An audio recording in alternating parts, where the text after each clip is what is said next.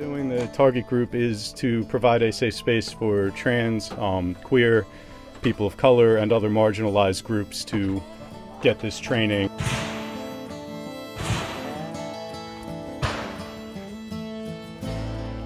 Rob and I want to make sure that that there is pushback against this kind of shit. That trans people have a right to live.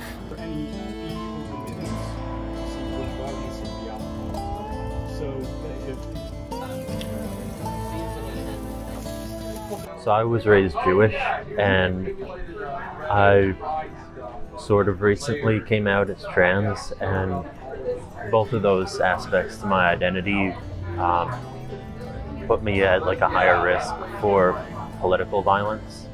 When you hear about it so much, it feels like sooner or later it'll get to you. And you don't want to be in a position where you don't see it coming.